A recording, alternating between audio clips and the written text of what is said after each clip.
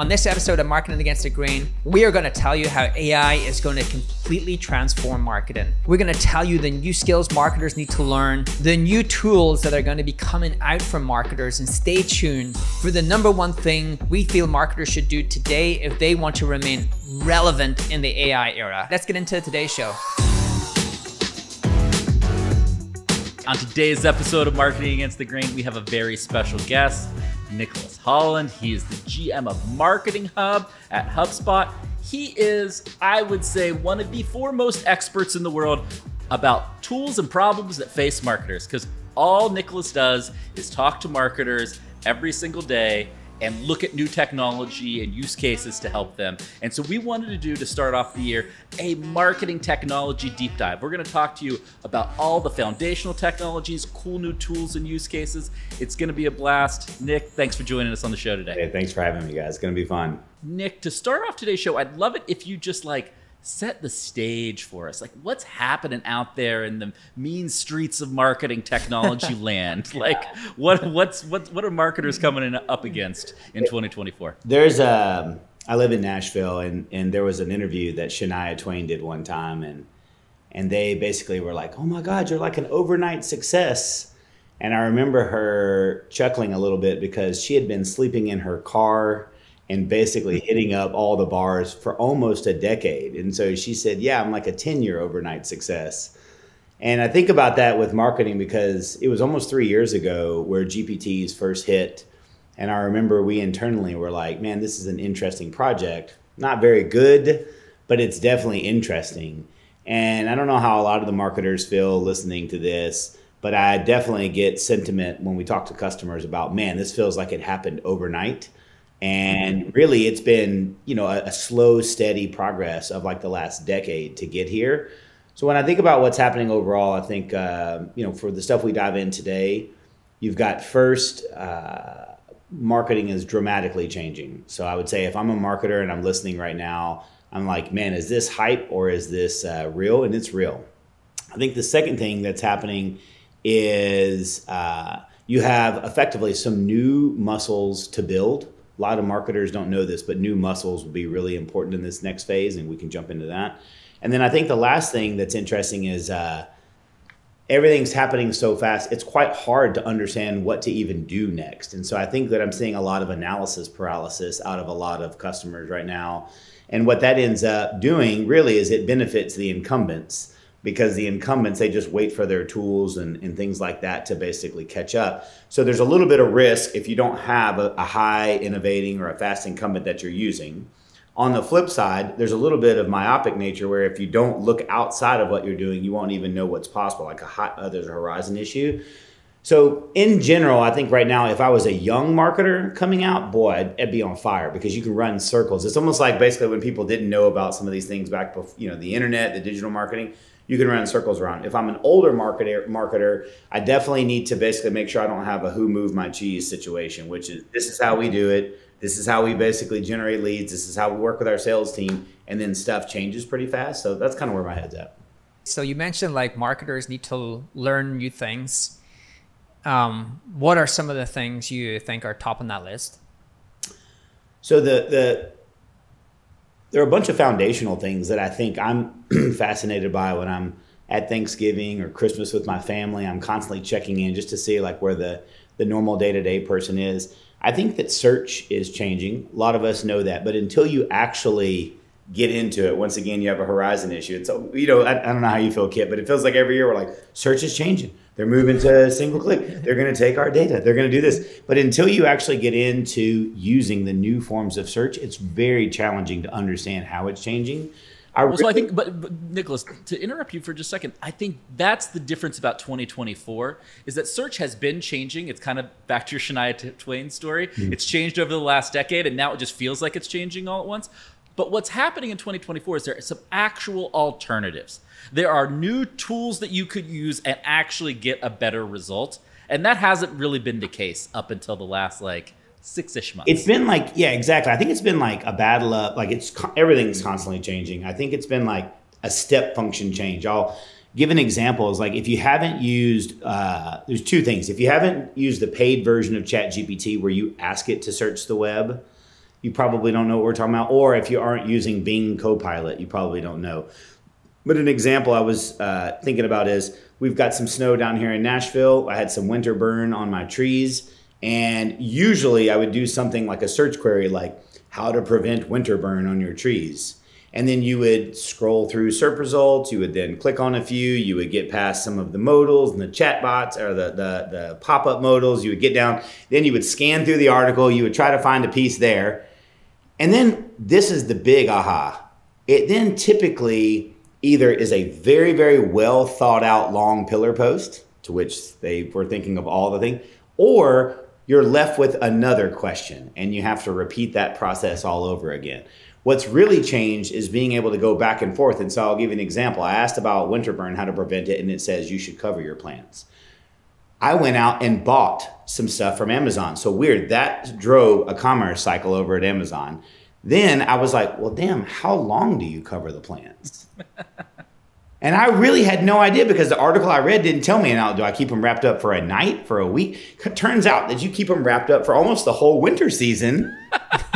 But then more importantly, I then went through and there's like different ways to wrap it. And so then I actually took, this is true story, I copied and pasted the entire Bing chat thing and I sent it to my yard guy, who one ironically over text goes, what is this? And I was like, this is my conversation with Bing. Here's what we need to do about the bushes. But like, just look at that cycle. I basically had to talk back and forth with it for a while to get what I was wanting. I then took that, passed it over to another person. It drove a commerce cycle. Like, it's just wild. And what's even crazy is like right now I was thinking to myself, I didn't click on any source links. So we can get into that too. Like, I really do believe that, like, as big believers in inbound, I also believe we're going to have to change inbound muscles, because right now, yes, I don't mean this to sound mean, and then this is a little harsh, but the AI companies, by their very nature, have to basically, some say steal, others say incorporate your knowledge.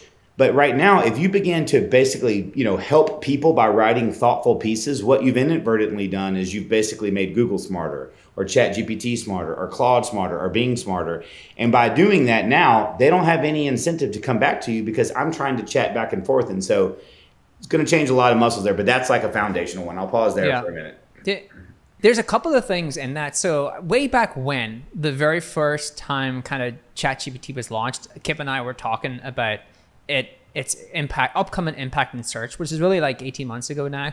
And there was one thing that we really honed in on, which is the speed of iteration. That's what I was trying to describe to people, as like the speed that you are able to iterate through questions and answers is like grades better than a traditional search engine. And you're going to start to see people gravitate towards there because it's just a better experience. And I think that's kind of what you've seen. You've seen that through ChatGPT. I think ChatGPT, the problem they have is, I don't know if you've noticed, the latest updates mean that they are really sensitive to copyright. So there is some, I think, degradation on their quality, but Perplexities, these other ones are just like a better experience. So that speed of iteration, and it's really just like the way to understand this, if you have not tried it, and this blows my mind, like I've posted about this multiple times. I have like the search people come in, Google's a better experience, but they haven't actually tried these kind of different options, right? They're still kind of trying to work on the traditional search engine. But the thing to really think about is what it's like is you just having a pretty smart person go do the search for you, look across all these things, retrieve the information, and then provide you the best and most coherent answer. And I think the final nail in the search engine coffin, which is like the traditional search engine coffin, is today the argument against these kind of tools as a replacement for Google is just the inaccuracy, right? And hallucination people see as a bug. It's not a bug, it's actually part of a feature. It's why AI is allowed to can solve problems in a creative way, because it is able to like hallucinate and think that way. But it's not great as a component of a search engine. If you listen to what Sam Altman said over the weekend and last week about GPT-5, one thing he said is the reliability is a big thing that they are focused on for the next iteration of GPT for GPT-5. And he actually mentioned the fact that if you ask the engine 10,000 times the same question, you get such a wide variety of answers of certain quality, and that won't be the case in upcoming models. When that actually happens, there's just no way in my mind that traditional search engines can actually compete with these kind of chat experiences. Well, They're just so far inferior.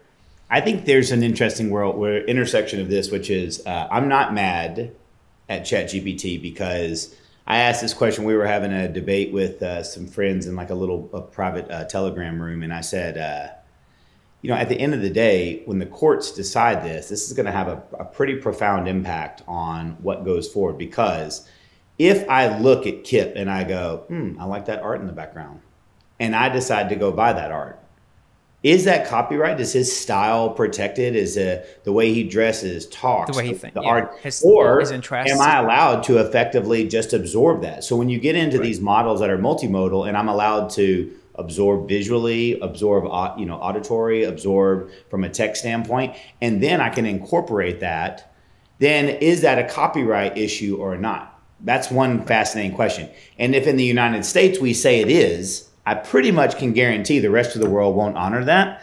So I think what's going to end up happening is that, dude, Europe will honor that. We should start with what Europe will do first. Yeah, that's true. Maybe Europe will. I guess Europe what I'm trying to say is, at the end of the day, when, my grandfather used to say locks are for honest people. At the end of the day, the reality is that there will be people who build this stuff.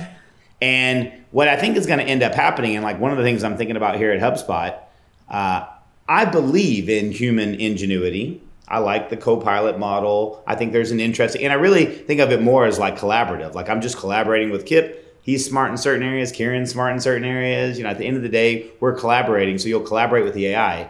But what I think will happen is that the open internet is over with.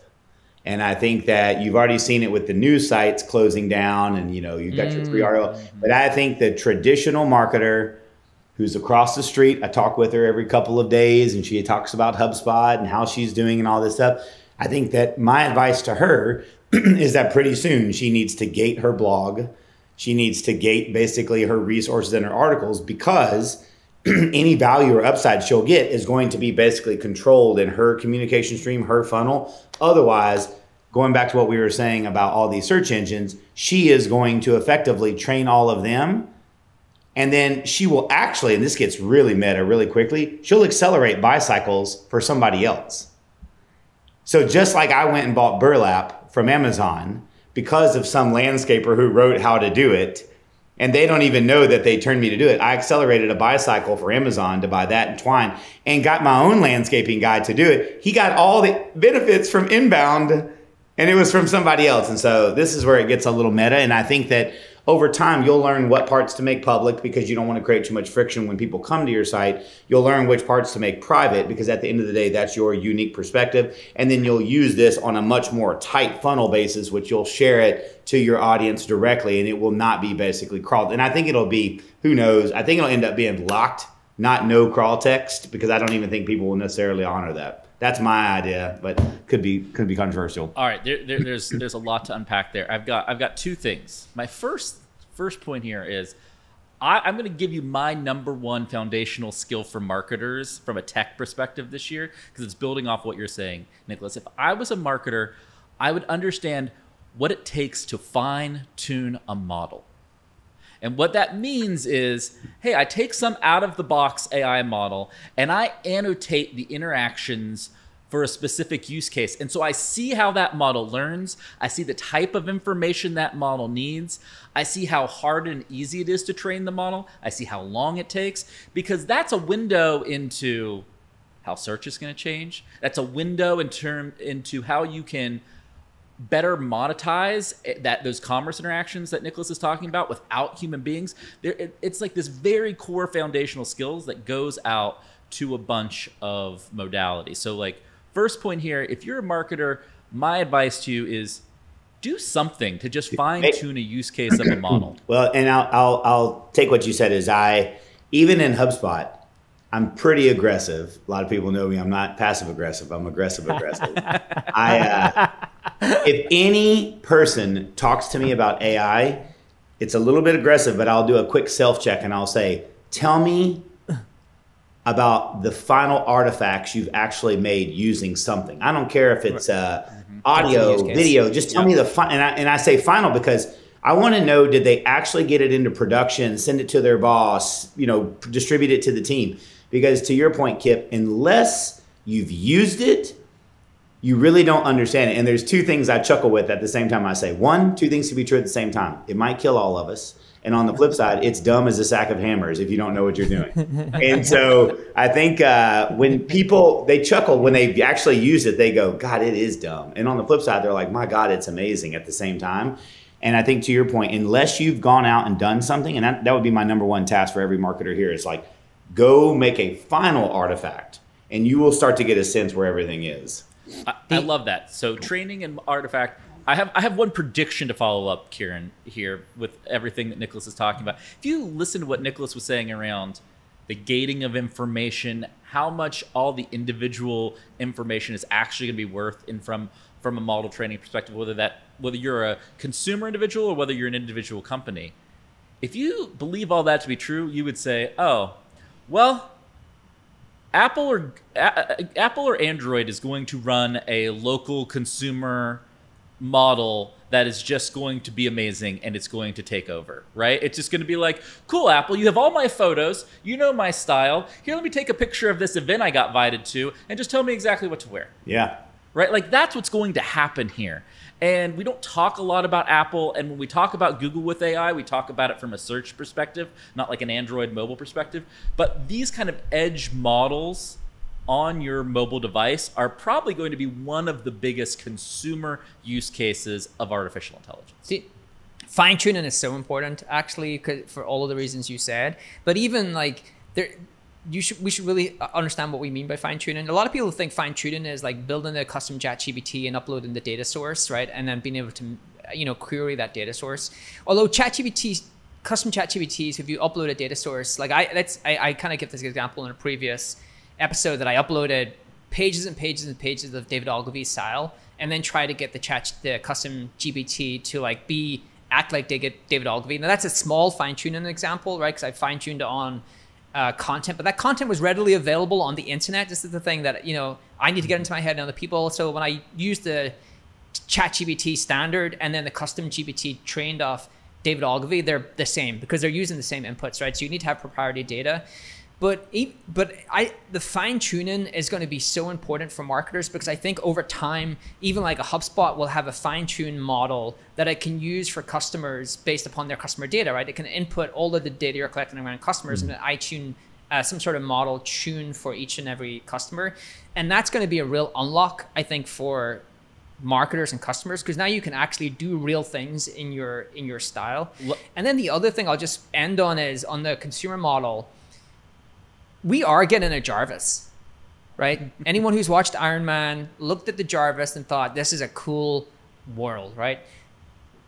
GPT-5, one of the things, the callouts for that model is that it can be fine-tuned to your needs, which I suspect means you will be able to integrate your Apple data. You will be able, your Apple iWatch data. All of the data inputs you gather as a human, you can put into this model and it can fine tune for your needs. Because at the moment, it really isn't fine tuned for my needs. Like I do the custom instructions. I do a bunch of things to try to make it, like even if I'm uploading, I uploaded every single LinkedIn post that I've ever done as a data input and said like create content in that format. And it didn't sound like me. The content was just bland. It was the average of the internet. But I think the next models are going to be able to fine tune specifically for your needs. And that's where things are going to get really weird.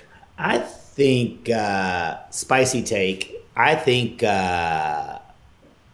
we maybe are looking at the problem a little lazy. This is crazy. Oh, I love it. Let's go.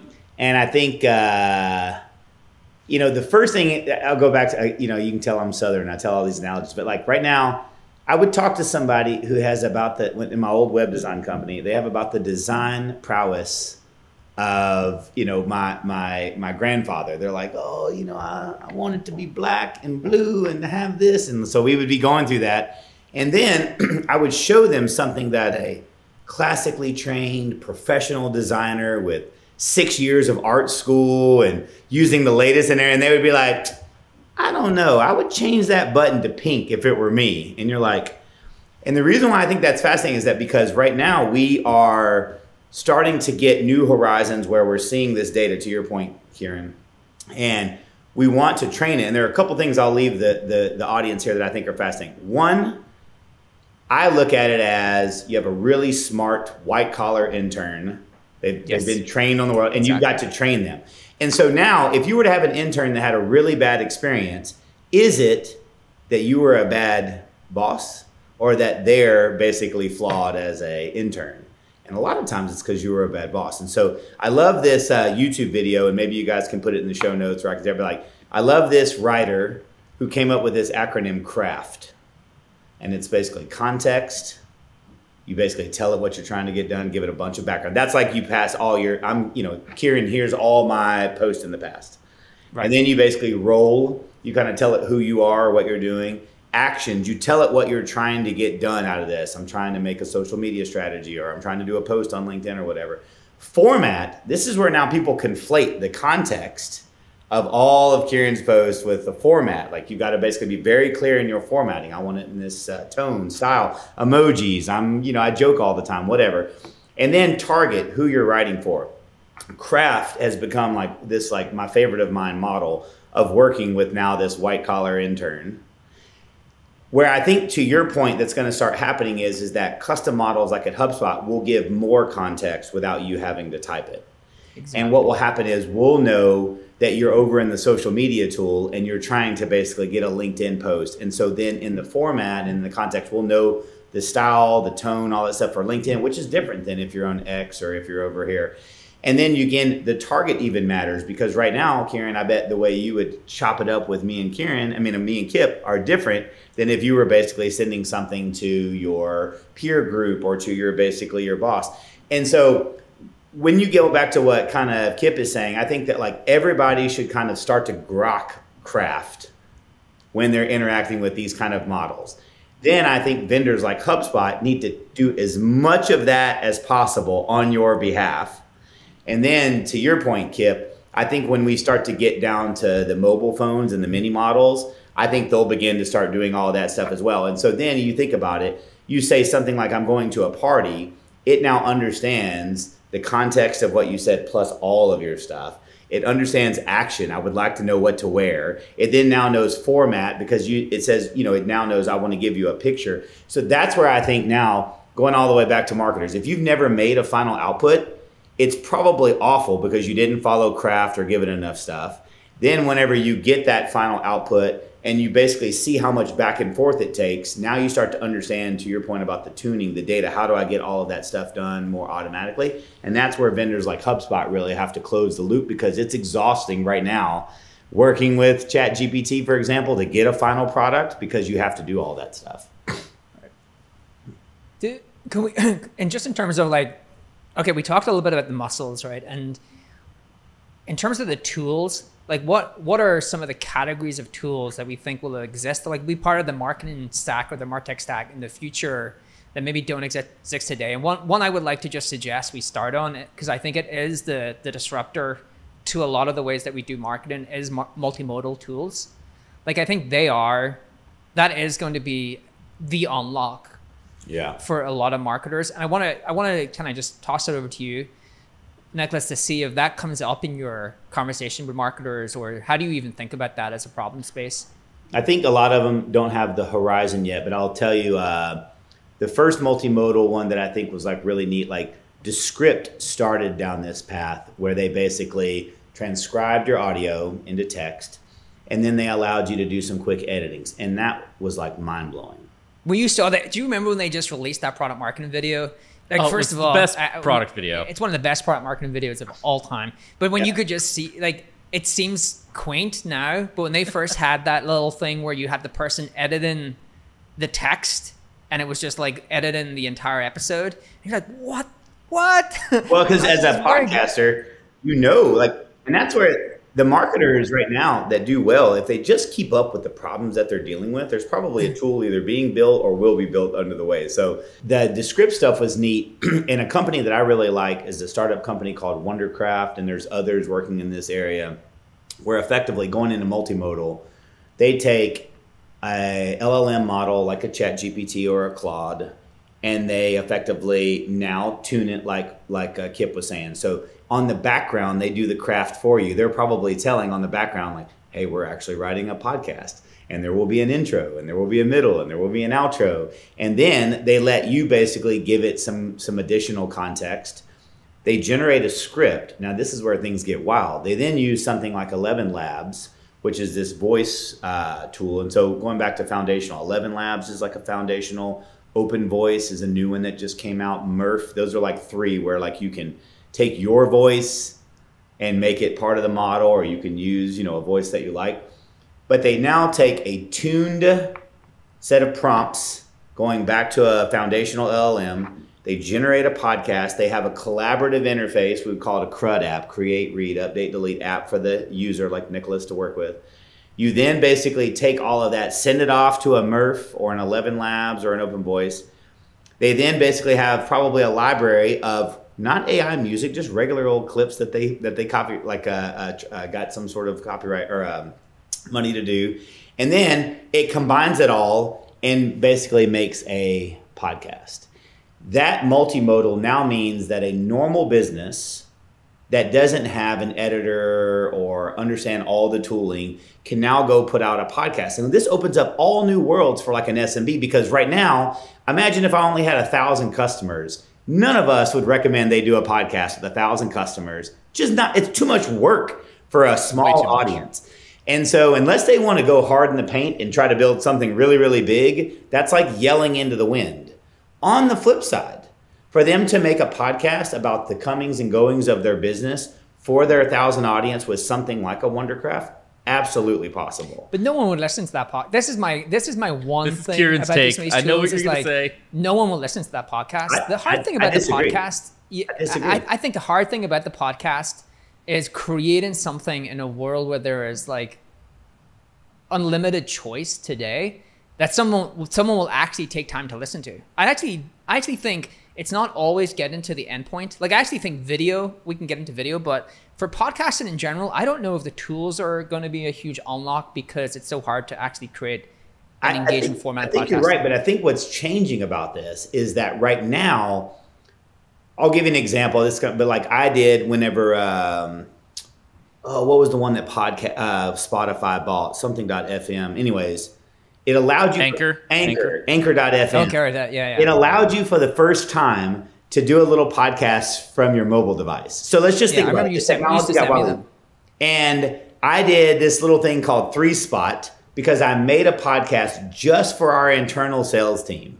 Yeah. And I basically did 3 minutes of product updates. Right. And dude, in like a short amount of time, I had like 300 or 400 little listeners. I had legal calling me up and getting on to me, telling me I can't be doing this. But the issue is that I think to your point, am I trying to get on to Kipp's phone as he peruses the world of best business and marketing podcasts? No. Right. But am I trying to get into my micro audience and do that? And so that's where people, I go back to, I think to myself, they're like, oh my God, these AI, is it going to make a bunch of crappy content? I'm like, that's a solved problem. Same thing goes to your point about podcasts. I think that at the end of the day, if you have a bad content and you don't have it tied to the right audience, that's a solved problem. So you're right. There will be a bunch of people who make podcasts that go nowhere, but it will unlock a lot of micro audiences is my belief. Well, what the key point you're making here, which is you kind of are both right. Because Kieran, you're arguing that you're not going to be able to make a mass scale podcast from AI. And I agree with you. But Nicholas is basically saying for the entirety of business, text has been the default way of communicating, especially with a small group internally, and that's no longer going to be true. That the cost of creating audio, video is just going to be just as cheap as text, and so depending on what you're trying to get across, you're just going to pick the format that best communicates that. For Nick, who builds product, it's probably video, right? You would want a little video demo interjected with your overlay, right? Much better than like out of a stagnant email. And that, I think, is what you're saying is like we're kind of on the precipice of that. You're going to start seeing that really happen over the next 12 months. Yeah. I think if you think about it, right, AI, if you create really bad content, AI is an accelerant for you to create more bad content, right? But this is kind of my point. If you create really good content, AI is an accelerant for you to create good content. I agree with that. A multitude of different formats, right? So like it actually is an accelerant. But the thing you really have to learn, I think, in today's world is it has never been more important to be a content creator because you can actually create great content in a multitude of different forms much, much easier. But I just heard you say AI was NOS, like Fast and the Furious, where they have the NOS and it super boosts the cars. That's what I just heard you say. Every basically. film they boost the car. Like it's like every film they have these like big rocket engines in the car and boost the car. Yeah, so it puts like turbo. It's a turbo engine on good content. It's a turbo engine for people who create bad content. The one I really want to touch on, Nicholas, because I think you used to talk to me about this all the time, is like the video component, right? And if you look like a runway, it is just unbelievable what we're starting to see in video. The fact you can go from take an image and put that, like what people need to understand that multimodal is I can image is the input, text could be an input, video can input, and I could convert that to any other format. Some of the most impressive examples I've seen is like inputting an image and bringing that image to life. And I'm curious like how you think about that. Like marketing is a huge part of HubSpot's business. How do you think about AI and video as part of your product roadmap? It's so as part of a product roadmap, we know video is very important. And right now where HubSpot stands is more like we want to be the place where you, store it, basically publish / distribute it, and then the analytics and things like that around it. We don't do anything in the generation space. Right now, to do video, as you know, like you're using some sort of video editor, you're having to spend a bunch of time going to get source video, and then there's a lot of what they call B-roll. B-roll is like things that elicit emotion or support what you're saying on the audio or video track, and then you go for that. Runway and a series of others are basically really good at B-roll right now. So if you get a chance to watch some of these, you'll see, and you'll chuckle if you're a marketer, you'll see some sort of poignant voice in the background, like, here at Fidelity, blue skies, right? And it's like birds flying across the blue skies, and it's like, it's all about hard work, and there's someone hammering something. Anyways, so that's about as much as the AI can do, but it's very effective because a picture's worth 1,000 words, a video is worth 10,000 words. And at the end of the day, that will work. You then set that over here. And I think that there will be times where you're trying to elicit some sort of emotive response, or maybe tell a clever story with a bunch of B-rolls. That's what we're going to see. And it's going to get better and better. You then move over to the fact that like Nicholas sounds a certain way, has certain mannerisms, talks a certain way. I think that's going to be another multimodal model. So to what you were saying, Kieran, like there will be some work for it to sound like Nicholas, and I mean sound like text-wise. Then there will be some work for it to sound like my voice, and so you see like open voice as an example. Have you played with Hey Jen? Well, I was going to say, and then Hey Jen.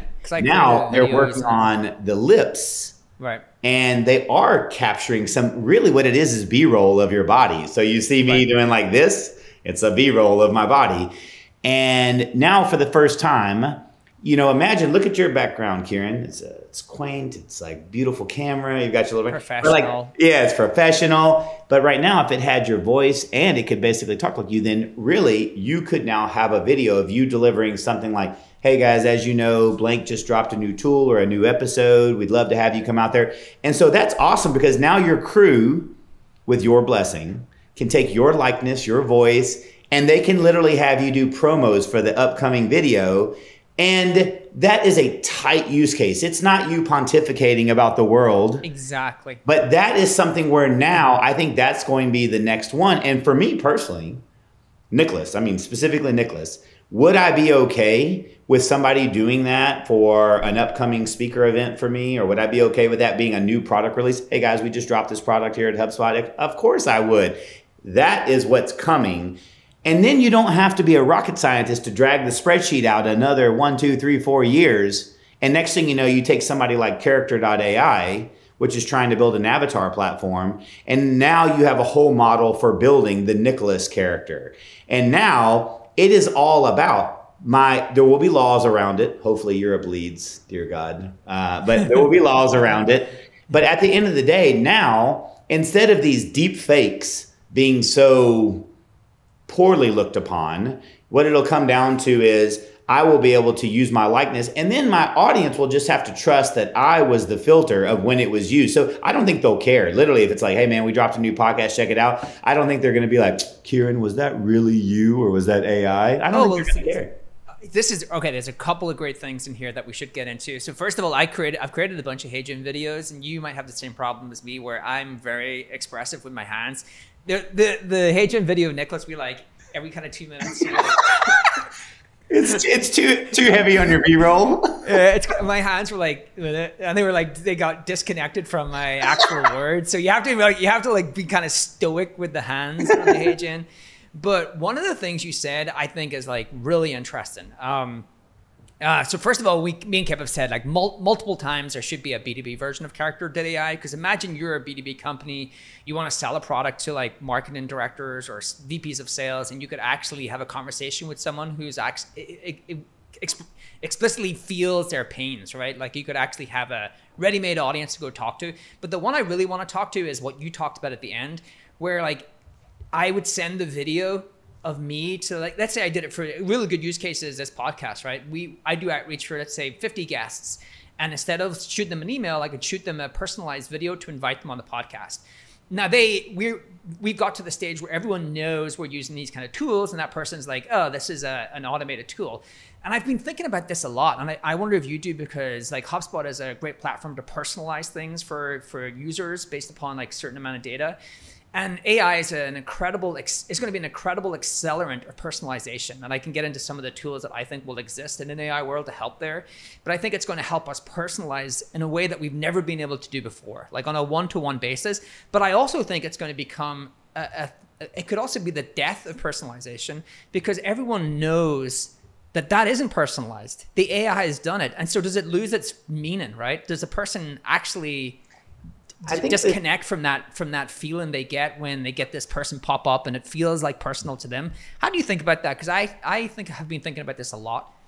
I think it's I think that communications, and especially interpersonal communications, are very nuanced. So I think that over time, what's in favor, what's out of favor. I was just watching, my son just went to a college football camp, and one of the things that the coaches said cracked me up. They said, parents, do us a favor and don't get involved when we're trying to talk to the athlete. There will be a time where you're going to be brought in, but like right now, we know the difference when you parent are DMing us on Twitter and Instagram. You don't talk or sound anything like kids. And so we're not dumb when you're like, I'm a student who does the following and I'm in this sports event. And they're like, so what I think is interesting is that even today, in kind of college football recruiting, they know if a parent is being an inauthentic communicator on behalf of someone else. I bring that up to you because at the end of the day, I think that that's not an AI problem. That's just interpersonal. And so if AI, as that accelerant, as you brought it up, is just bad or gross or off tune or like misses the mark, then it won't be effective. No more than if you basically hired an offshore firm to come in there and try to recruit for you. It's just not going to work. So I always go back to, I just tell people AI is not the issue. But what if it's amazing, Nicholas? What if I can at 1 o'clock when I know you're walking your dogs, I can send you I think it's gonna be great. WhatsApp of me, a video of me talking to you. I think it's gonna be great. But it's not, it's not me. But it doesn't matter, because that's where it gets like circular here. You just said, what if it's great? Now, great to me means that it basically gave value to me as the recipient. You know what I mean? So it's not about the quality, because ironically, another thing I think is going to come up is I actually think typos, stutters. They'll be put back in to make a little more authentic. I think they're going to actually be very important, because at the end of the day, we are kind of messy creatures. And so you don't want to quickly get into the uncanny valley where at the end of the day, everything is like perfect and put together. That's just not the real world. So the reality is I think that when you say great, I come away with the great definition means it's great for the recipient. So right now, Kieran is like one of my buddies. If you sent me a message that was giving me an update on your holiday stuff, like you're like, here's what I did over the holidays. If it looks like you and it's AI, first off, I'd be like, oh my God, that was amazing. That was great. But then number two, I want to know what's going on in your life. I want to know what's going on. And the fact that you didn't email me, which I'm pretty upset by. No, I'm just kidding. But the fact that you didn't tell me what's going on means that the distance grows between you and your friends. That's true. So the point is that if I had gotten that, I wouldn't be upset by it. No more than I'm upset that whenever you send me a Christmas photo card, I know there's some filters on it and I know that it's wrapped in beautiful. Like, I just think that stuff is not going to matter as much.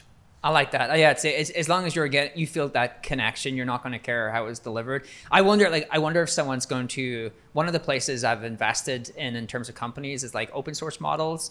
But you've given me an idea now that someone could release like sloppy AI, right? Which is just like the real human version of an AI. That's right. It's all over the place. Messy LLM. Yeah, messy LLM. So it feels more authentic to us humans. But you know what's funny? Okay, so let's take this last part, and then if we have to wrap, we can. But I'll tell you this. So take Hey Jen. When I watched the demo, I don't know, going back to the Shania Twain thing, being able to get the lips right. In the very first video demos, maybe 3 years ago was whenever they were doing, or 4 years ago, it was when they were doing Obama. I don't know if you saw. They were basically working on Obama's lips to basically make it sound a certain way. So that was the very first. They've been working on this like in the lab for a long time. Then they went in reverse and they took, I think, either Keen or Peele. They took one of them and then they took Obama's voice and put it over his. So they've been basically decoupling the kind of the lip motion to the audio motion for years now. Hey Jen is getting to the point where they're commercializing it, for example.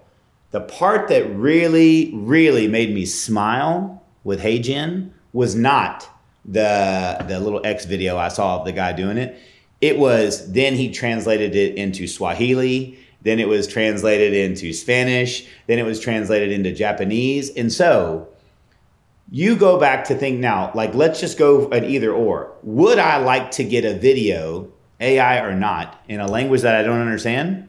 Or would I like to get a video in a language I understand? And that to me is incredible. So if I have Halligan or Yamini, our CEO, talking, and then she gets to deliver it in a language that is basically more to my, comprehension, etc. I don't care if it's AI. That's amazing. I agree with that. Yeah. The translation capabilities of AI are huge. Like Duolingo, I think, just laid off a bunch of people because the AI is so phenomenal at translation. And I think it's going to help companies go international, global, much, much faster. Totally. The one I wanted to end on, and we can wrap after this, is actually the other category that I think is kind of fascinating. The more AI develops is pattern matching and prediction engines.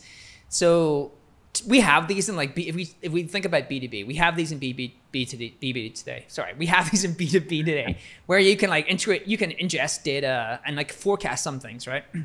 But AI is probably going to be a better pattern match, have better pattern match capabilities than anything we've ever had before. And so let me give you the example, right? Let's say that we have a prediction engine where AI can actually ingest all of the data, but it can ingest like all of your G2 customer reviews. So it can pattern match against the language. If that person responds in a certain way on an email or in live chat, they can predict like if that person needs to see this feature or that feature. One of the companies I've invested in the space I tried to invest in was, there's been these people launching AI tools that sit in the corner of the screen when a sales rep is on a call and they're having their sales call, and it's in real time giving them some information about that person, how they should actually do that sales call. So is that an area that you've thought much about or heard? I don't think it's a thing a marketer would actually say, I need a better prediction engine, but I think it's one of those things that they may get and may be kind of game changing for them. Yeah. We, what's funny is on the AI side, the pattern match and things like that is actually older tech, than that. But the reality is that it required massive amounts of data. So one of the things at HubSpot, we when customers come to us all the time and they're like, tell us about your AI capabilities. One of the things we have to ask them is like, what's their size? Because you have to have a certain inflection point before you have enough data to get a pattern out of it. And so that's been the case, is that there used to be, you had to have a pretty significant amount of data. That is changing a bit because some of these LLMs basically use a kind of a fancy weighting technology where they're like weighting letters. They're like finding patterns between letters. They're finding patterns between words. They're finding patterns between sentences. So they, by just their very nature, have these extremely sophisticated pattern matching engines built in, not because that's its core task, which is what kind of the old AI was doing. The old AI was basically a very generic, hey, just try to figure out a scatter plot or a density chart or things like that. Now they're built in because they're trying to find across billions of parameters the patterns. So they're just naturally good at this. And they've got a superpower in that, you know, this is controversial too. Like, I think that they do have knowledge locked in there. So you were talking about the hallucinations. People are pretty grumpy about like them not being that smart. I think all of human language actually has knowledge locked into it. Super meta concept. Anyways. But if you take what you said, the pattern matching, plus they have this kind of knowledge locked in there. Well, we've been able to do things at HubSpot. What do you mean by knowledge locked in, Nicholas? Well, for example, like right now, if you were to go, before you ask ChatGPT, you know, to go search the web, you don't have to ask it, tell me about a dog.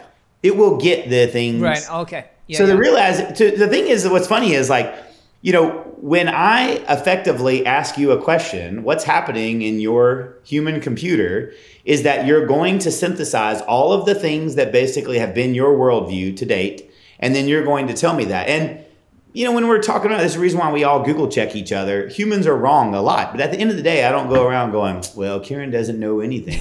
He didn't know. He's hallucinated. Yeah, he's hallucinating again. He's hallucinated 3 times today. So the point is, the more basically Kieran can answer a question about a subject, the smarter I think Kieran is. And the more Kieran basically can be self-aware, where he goes, and I think he's using language to basically pre-qualify the nuance of his understanding. That's where these LLMs are not quite there yet. They're not saying, I'm pretty sure, or they're not giving a confidence signal in their answer. But the point is, I think Kieran's smart when I ask him a bunch of questions that he gets it right. Right now, if we were to sit down and ask the LLM about the expanse of the world, tell me about whales and tell me about this country and tell me this, I bet it would smoke any one of us as humans. So the deal is, it has all of this knowledge baked in that we don't give it credit for because we're like, oh, it's not 100% accurate or it has a chance for failure. But when I go back and I begin to think of it again as a really smart college intern, well, it's brilliant. Right. So now you take this brilliant college intern who doesn't know much about your business. They don't know your industry. They don't know they haven't been really tuned into your particular worldview. They just have a bunch of general knowledge.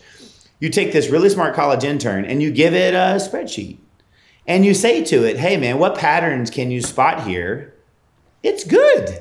It's good. And I'll give you an example. We took HubSpot's CRM database and we basically posted it over just a CSV file into ChatGPT, and we were asking it questions like, who do you think I should call first? Literally gave it no other prompt. Who do you think you should call first? And it was like, well, based off deal opportunity size, you would call this first. Or based off who's most interested in you, you would call this first. Like it was not dumb. It got it right. And then we were like, exactly. This is where it was really smart. And it was like, okay, so if you were to do this, what would you send to the person? And it was like, well, based off the bit that I know right now, I would send this. And it was pretty good. Now, go all the way back to what we were telling the audience a minute ago. Craft, as an example. That's context. We could have given it more. We could have said things like, some sort of custom property that says, don't call me for 6 months, for example. Now it has a little bit more content, but that's just like an intern. If the intern called Kieran and was like, hey, would you like to buy so-and-so? And Kieran's like, I told you to never call me. Like, that just means we didn't give it enough context. And so the deal is now, knowing that the role, you're a BDR, you're trying to get a meeting, action, you're going to create a series of emails to reach out there, format, and we would be able to teach it. This is where it gets even more amazing. You'd be able to teach it now, HubSpot can, but like otherwise you could tell it, hey, when we talk about our company, we're short, we're pithy, we're not trying to waste a lot of time. So now you've got the format, and then you're like, target. You're going to send this to Kieran, who is a chief marketing officer that has a podcast and is into that. So you give it all of that target. So then it comes up with a really pithy. Hey, Kieran, I know you're super busy, man. I love your latest podcast, but would love to go ahead and get on your calendar about X, Y, and Z. You might still ignore it, just like everybody else. But that pattern was figured out from all the stuff we just did. And so we're not there yet. Many companies are not there. Most people are overselling kind of AI at this point. But that pattern matching is built in for not the reasons that we used to, which are these giant math formulas. Those will still be important, by the way. So like predictive lead scoring and predictive forecasting, that's all important. But these pattern matches will go in a completely different direction because of how these LLMs have that built in. And why you're seeing that already in gene folding. You're seeing that in new drug discovery. They're using that LLM model to do that. So anyways, going back to, the last thing I'll leave it with marketers is that pattern matching right now will start to pop up in tools like HubSpot where it's like, here's an interesting list you might want to reach out to. And that's where I think it's going to begin to emerge. Yeah, I think like one of the quotes Sam made last week was, don't build startup founders. He was at a YC event and he said to startup founders, don't build with GPT-4 weaknesses in mind because they'll be solved in GPT-5.